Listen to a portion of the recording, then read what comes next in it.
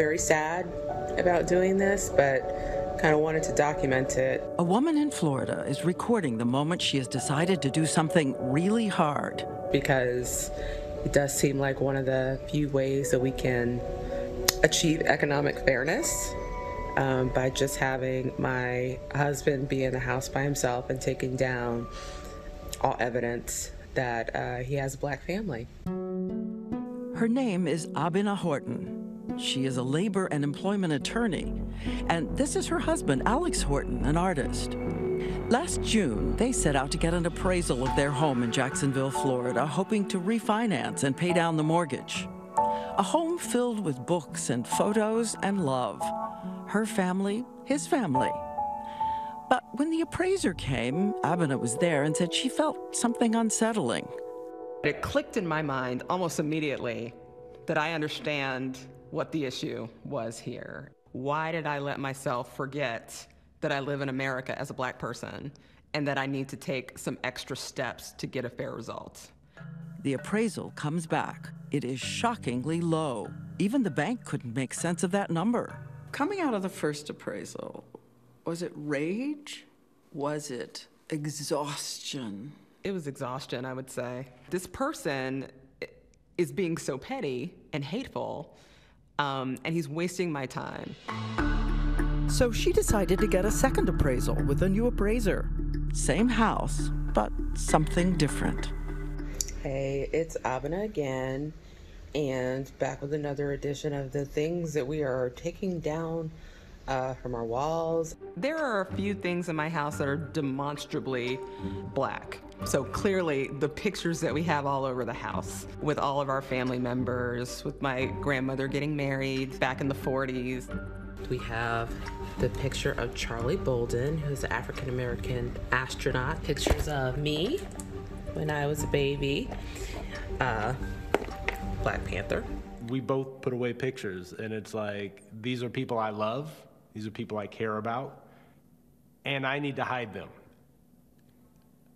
That was very tough. And then, of course, the primary thing that we did was remove both me and my son from the home during the second appraisal.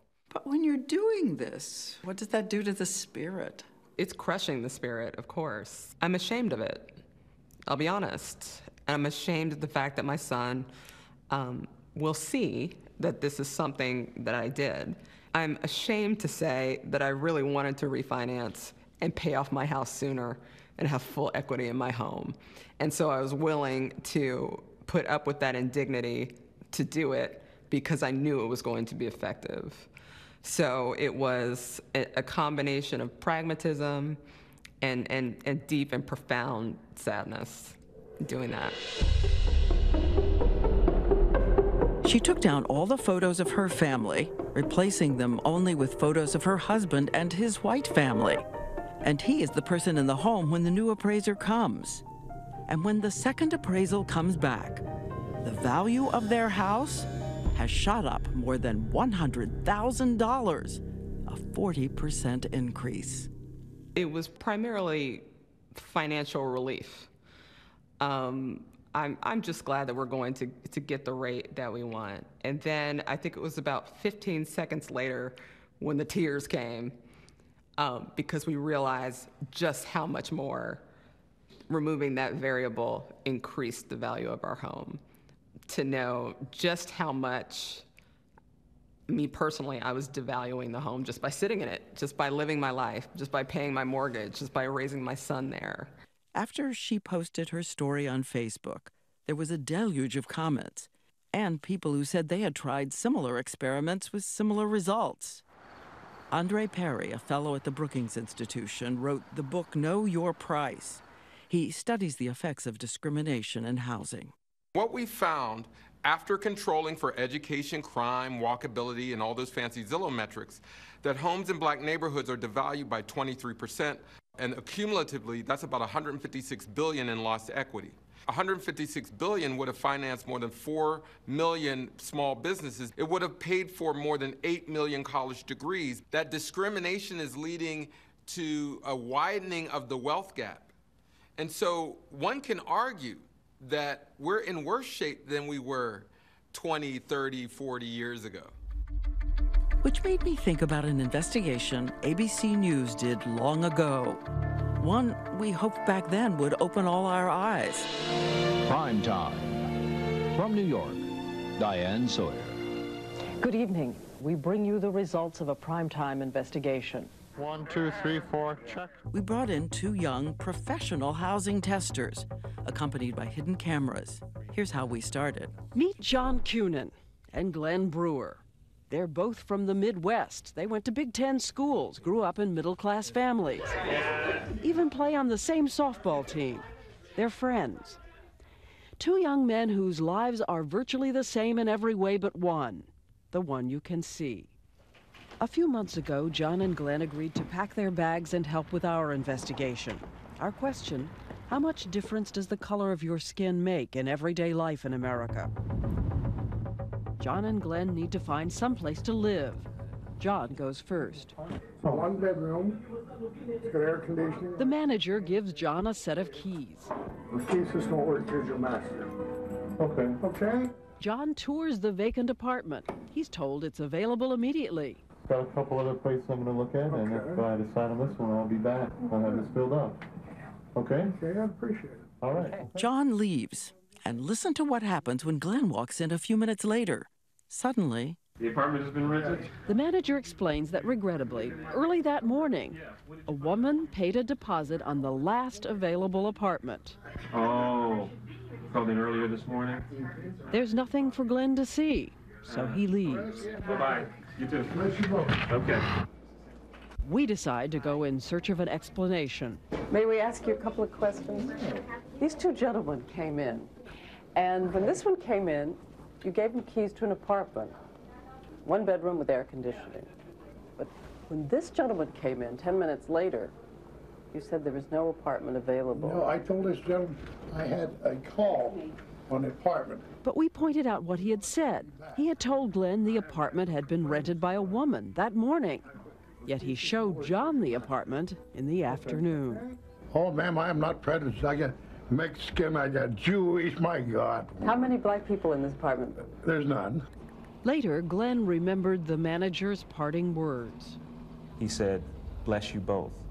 And that infuriated me. How dare you wish blessings on me after you have just insulted me, after you have just told me that I can't live here because of the color of my skin.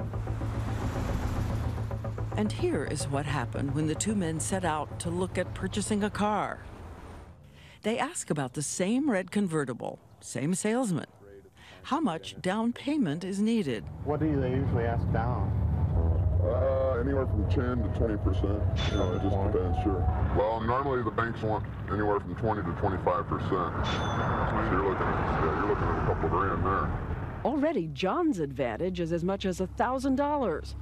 And what about the price of the car? You could probably pick it up for somewhere around the 9 range. 9? I mean, if I could get you in the car for, say, 95 even, if you'd be interested.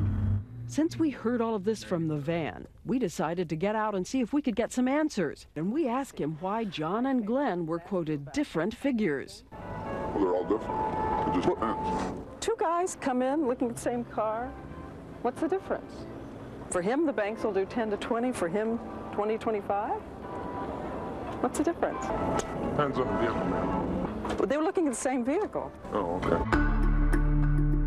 And here we are today in new times and a new conversation about race.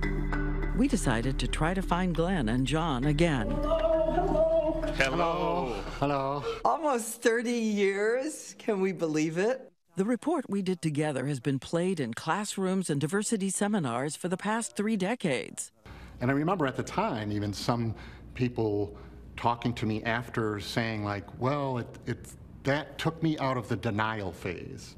And so this idea that they were denying that racism even existed in this country. But for these two men, that experience is as vivid as yesterday. I just remember in that incident that particular gentleman gave me the master key for the units in that complex. Not that, you know, just I said, if the other key doesn't work, here's your master. I mean, I remember that vividly, and just what a striking difference that really was. When you start affecting people's pocketbooks, their wallets. I think that has a serious impact on their life. You remember after we screened the piece, you said to me, I knew that there was bias. I knew bias was at work. I just didn't know how much nicer white people were to each other than they were to me.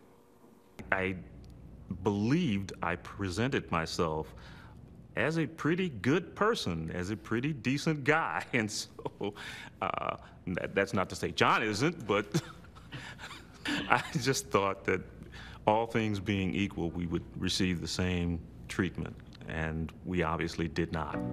And look at some statistics from now.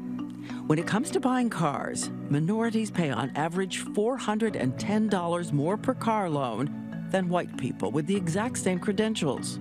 And what about renting an apartment? A study just released of the Boston rental market showed discrimination against black renters 71% of the time. Hey, Glenn. Hey, John, how you doing? Good, how are you? I'm doing So our testers, John and Glenn, have stayed friends. There's Glenn at John's wedding, Glenn with his 3 daughters, and John's 2 sons.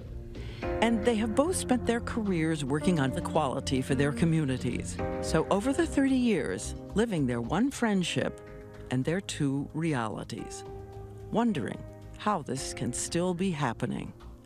What would you like to say to that person almost 30 years out? This is not changing. What else should you do to try to keep progress moving forward and keep working to make things change? I would say to myself, don't get tired, because the road is going to be a lot longer than you anticipate. Don't give up. And when we come back, what these Americans think should be done. Hi everyone, George Stephanopoulos here. Thanks for checking out the ABC News YouTube channel. If you'd like to get more videos, show highlights, and watch live event coverage, click on the right over here to subscribe to our channel, and don't forget to download the ABC News app for breaking news alerts. Thanks for watching.